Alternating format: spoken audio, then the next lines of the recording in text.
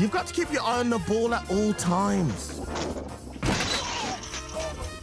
There you were, minding your own business, harmlessly walking down the street. When out of the blue, some plonker completely takes you out. Sure, it's annoying, and sure, it's unfair, but look on the bright side. You might just make it onto Most Ridiculous, because today, we are celebrating the collateral damage as we search for our innocent bystander of the week. First up, would you go for a swim at the bottom of this slide? He would. Now, is there anything more difficult than landing a parachute? Yeah, landing a parachute on Grandad's shoulders. Skateboarding's dangerous too. The best thing to do is to just stand safely on the side where there's no chance of... Oh, sorry, ignore me. What I actually meant to say was, it's safer to just get involved, because that way you can never... Oh, I give up. And so should he.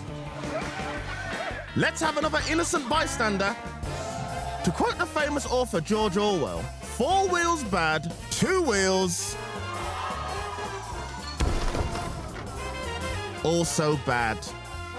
Over to the basketball now, where no one is safe. Heads up! Or down, up to you, really. Okay, I'll talk you through this one. There's the layup. And now he's laid up. The thing is, guys, you've got to keep your eye on the ball at all times. Oh, right, yeah, the hoop too. Yeah, keep your eye on that as well. What's this kid got against his little sister? Apart from that great big ball. Where's the safest place at a swimming pool? Not there. Maybe you're safe in the water. No. Let's face it, family life generally is dangerous. You've got to watch out for your kids. Sorry, Mum, I said you've got to watch out for your kids. But as this clip proves, revenge is a dish best served cold. Great work. And you've just invented a new sport at the Winter Olympics, innocent bystander bowling. Talking of which, I give you our innocent bystander of the week. Now, you'd think this deserted slope was a fairly safe place to go skiing.